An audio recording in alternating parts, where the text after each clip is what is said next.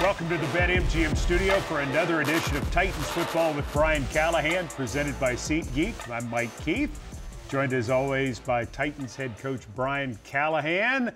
Monday press conference, a lot to discuss after falling in Detroit. One of the areas you hit hard, special teams and the work to fix it. Done a lot of things already in the first 48 hours after the game to go at it, taking apart every aspect, trying to get it straight. Yeah, we have to. You can't give up return yards the way we did in a game and hope to be in it, particularly against one of the contending teams at their place. And have to find some solutions to fix it, make it better, whatever it takes, however we got to do it, we'll find a way to get it done.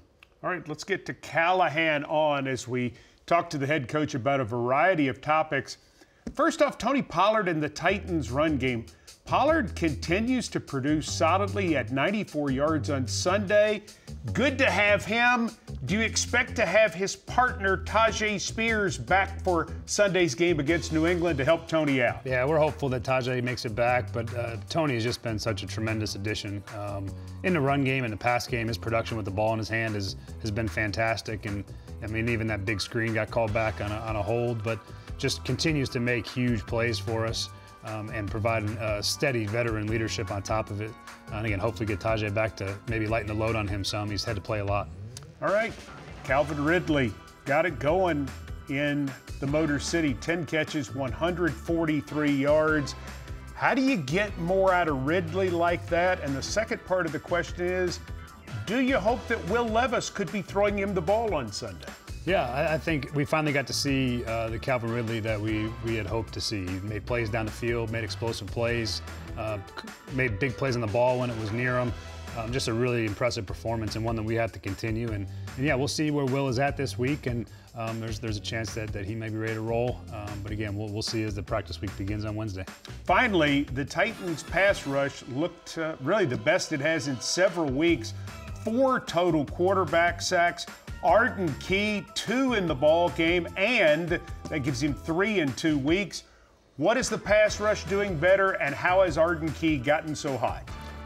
Just Arden's been fantastic, especially last at the game. I mean, just the effort off the edge, the energy, being able to go win the one-on-ones. That's what we hadn't done enough of, is when getting a chance to go win one-on-one, he won. Found ways to get to the quarterback and affect the passer, and the pass rushers really starting to step up. They've kind of found a groove, and again, I think that's one of the best fronts in football right now in the Detroit Lions, and we found a way to be really disruptive against the run game and disrupt their timing in the passing game by getting after the quarterback. Lions finished the game with just 225 yards of total offense. Jeffrey Simmons making a good play there. I want to go back to Calvin Ridley next. Calvin Ridley, big game. Caught a deep ball that was really pretty. We'll go to the Titans tape when we return and take a look at how that deep pass unfolded to number 0 when Titans Football with Brian Callahan returns. Stay with us.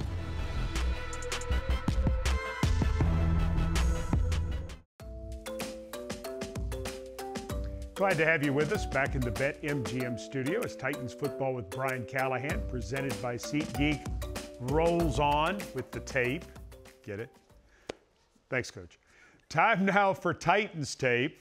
And this is going to be one of Calvin Ridley's 10 catches in the game in the Motor City. The longest went for 47 yards. It was a thing of beauty. Brian, if you would, show us how the play unfolded. Yeah, so this is a pretty basic concept for the most part, but what really makes this play is we put Calvin inside in the slot and Tyler Boyd outside. But with this motion, this is a timely motion where he's moving full speed at the snap. And so really what ends up happening is on the snap, they switch spots. But what that does is it allows us to get Calvin matched up in this. They play this man coverage where they drop this safety in the play. We call it lurk coverage. But it's a single high man. But it allows us to get Calvin matched up on a mismatch there, which is Amik Robinson, their nickel. And so we were trying to get this matchup, and the route is pretty simple when you look at the whole picture. But just take a look at the motion first. All right, so now they lock the players when they go in motion. And this is just a simple sail concept that we call it. It's pretty generic in terms of the name of the play. But Calvin's on this route that we call the blazer, and he runs this thing right down the numbers, and the quarterback has the ability to bleed him inside. It's sort of like a very skinny post route. Tyler's on his motion now running what we call a sail route to the sideline. We have a little bit of edge help on the right side. He's in the flat. We have chip help by the back. He sits here, and then on the back side we have a in cut that just kind of completes it. So it's sort of a 1, 2, 3 read to the backside with great help. First things first, great protection. There is nobody near Mason. He throws this ball with great timing and anticipation off of one hitch and puts it right in stride. Doesn't even have to move. Ball is completed right in front of him, and it's an explosive play for us and a really nice job. So you just look here at the protection as well, and you look at Mason's timing. One hitch and the ball is up, and when we talk about a hitch, you just see this quick bounce he takes, and the ball is gone, and it's perfectly placed right down the numbers, right in stride to Calvin as we get the mismatch on the nickel with Calvin inside. Am I correct in saying that Tyler Boyd is really open on this too, if he had chosen him? There's no question. They are both equally open. You can see here from the wide view, as you see Tyler break leverage versus this man coverage right here on the sail route.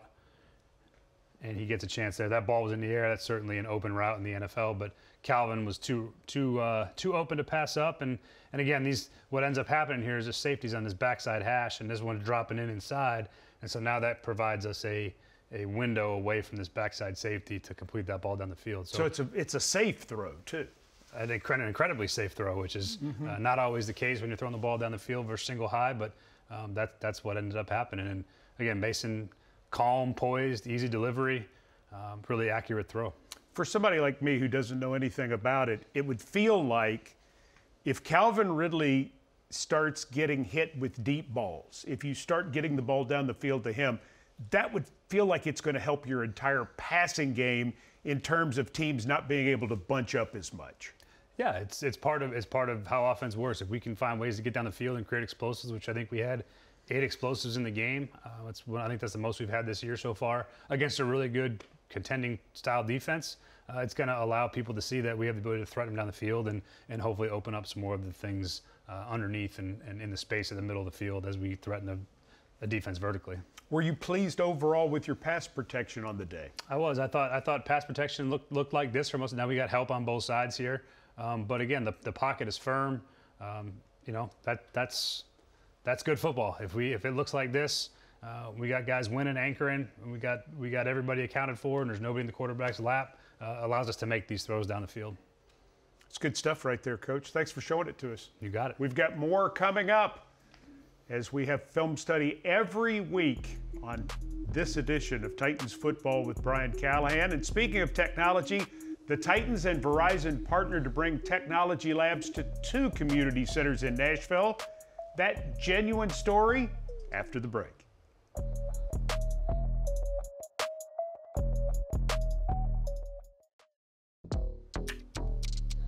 Titans Football with Brian Callahan continues from the BetMGM studio.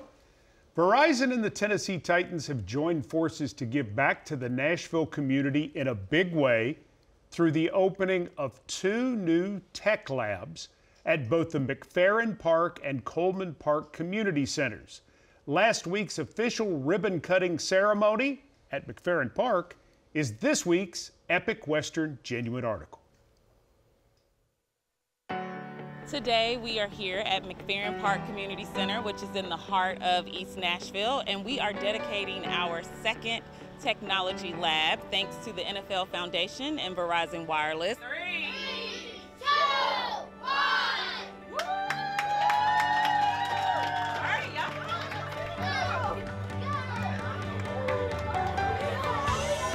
Just excitement, beyond excitement, understatement. Seeing their faces, them just barrel through that door to go in. Sometimes it's hard for kids to be able to come in or get access to computers or not have them at home. The importance of connectivity and the internet and being able for these kids to be able to connect while they're here at the community center. There are so many communities who do not have access to it or have limited access. One community is based on community partnership. We are great neighbors, that we care about our community, and that together we're stronger.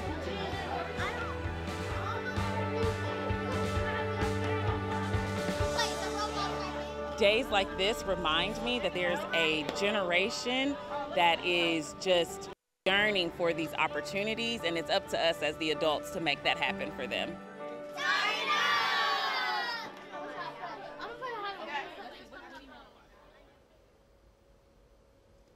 What the Tennessee Titans do is more than just what happens on the field, and with great partnerships like Verizon, we have the opportunity to make a difference. And Brian, as you see those young people, you're thinking about homework that's going to get done, maybe job opportunities, maybe college opportunities, some gaming. Nothing wrong with a little gaming, but that just warms your heart to see those kids get a chance to have that technology at their fingertips. Yeah, and you realize how fortunate a lot of us are, and that there's some communities that don't have the access that we do to the internet, the technology to be able to function in today's work world too. And so just to get them an opportunity to see that and have that at their fingertips is really fantastic. And to have them at a place like McFerrin Park Community Center with their friends and all of the people from Metro Parks who take such good care of them, that's fantastic stuff. After the break, another really good story. The Tennessee Titans recently granted a wish to a T-Rack fan. That's right. More Titans football with Brian Callahan up next.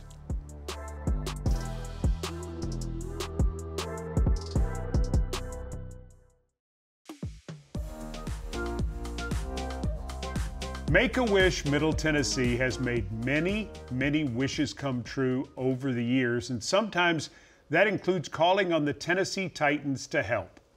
Recently, it was a young boy's wish to meet Titans mascot T-Rack, and the experience did not disappoint, as you'll see in this week's Seatgeek Sound. The Titan organization got a surprise for you. Turn around. Turn around, we got a surprise for you. It says surprise wish, your wish is to be granted. For the coach game, you're gonna be T-Rack Jr. So this has been a fun wish to watch because everything was magical from the beginning. And I said at first it was humbling that of all the people he could meet, he chose T-Rack. So T-Rack went to his home and told him he could come to training camp. We have a special surprise for you. So we decided that we would love for you to come out to training camp this week. You get to come to training camp as T-Rack's special guest. And he got to go to training camp. That's you. That's him. Do you have a favorite player? T-Rack. Yeah. Then today, he's going to be T-Rack Jr. Welcome. We're going to go straight to the field to start. What do you say? Thank you. You're welcome. What's T-Rack at? Up there? You're not going to do it, Bob. Here he is! What's this, the maps? When it came around for the Make-A-Wish, it was kind of obvious what he was going to choose. He could have went to Disneyland, he could have had a backyard oasis, he could have had anything in the entire world. Make-A-Wish was great for that, but he ultimately chose to hang out with T-Rack. We don't come out? Joining T-Rack today, we have a very special guest. Please welcome Titans fan, Carson. Yeah! This is Carson here, T-Rack Jr. Can you give me a big tighten up, Carson? Tighten up! Yeah, that's what we like to hear! We are grateful for the partnership with the Titans. They are amazing wish granters. And at every turn, they make things special for each individual child. So today, making Carson's wish come true to meet T-Rack is a first for us. I feel like this experience is really just so meaningful to Carson, and he's going to remember for his entire life. For me, as mom, I love it. I mean, I would give my son the world. So something that not everyone can experience, and my son gets to do it, I love it, and I'll be crying a lot.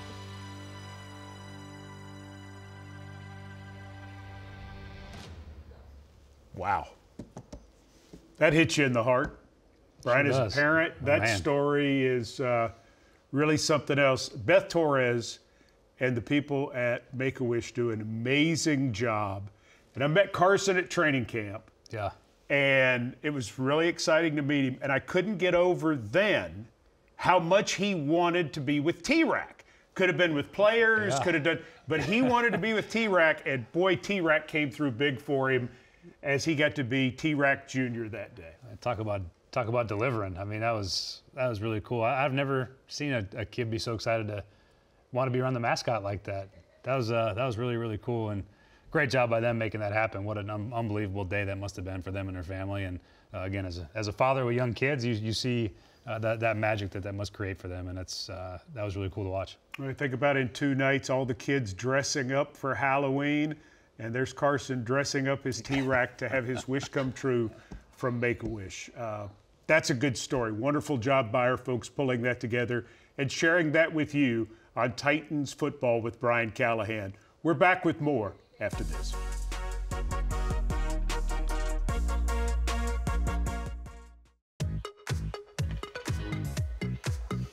Callahan's First Look, presented by Nissan.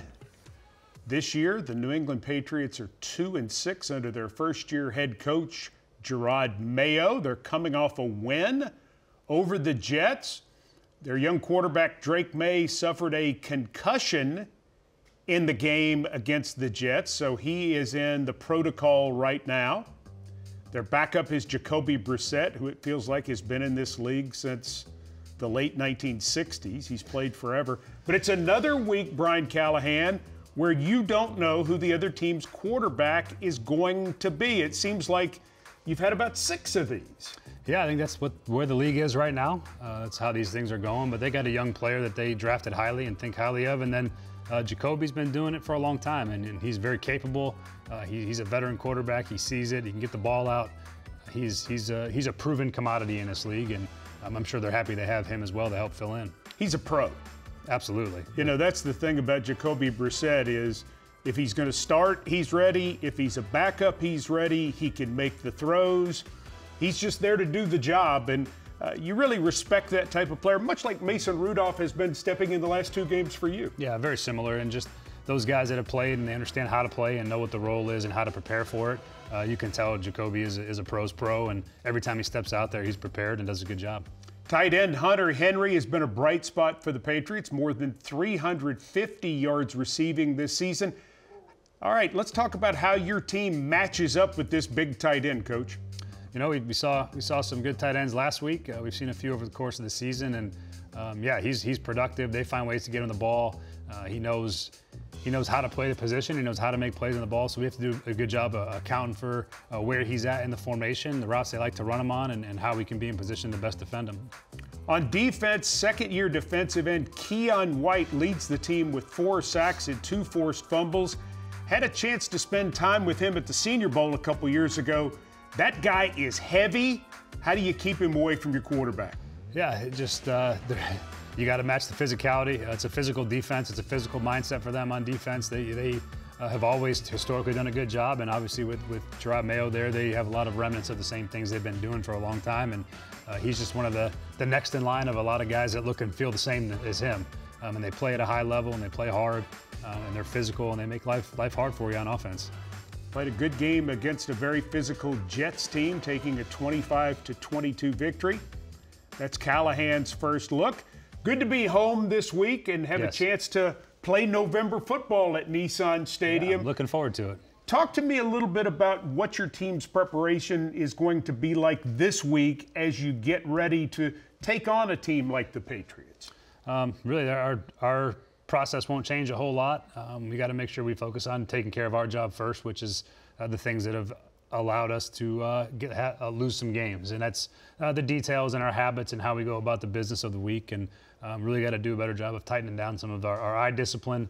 And then, again, some of the things in the special teams to keep us in position to win. New man on the roster, Cedric Gray, rookie linebacker, 4th-round pick out of North Carolina. Could he see some action this weekend? Yeah, we'll see. He's been practicing for the last couple of weeks as that window opened, and now it's time to put him on a roster and see where he can help us. All right, so the Titans going to be taking on the New England Patriots on Sunday. First of all, remember to set your clocks back an hour on Saturday for daylight savings time. So good reminder. Let's see, you're spring forward, fall back. Fall back. Get a little. We get to sleep an extra hour. I could use it. I bet you could. You don't want to miss our broadcast, so you need to set your clocks properly. Our coverage begins with Titans Countdown at 11 a.m. That's Central Time. You can hear it in Nashville on 104.5 The Zone.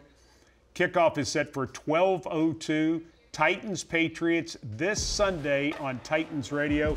Excited to be back at Nissan Stadium. Excited to have you all there for this matchup against one of the original AFL teams, just like our franchise, the New England Patriots. For Coach Brian Callahan, I'm Mike Keith.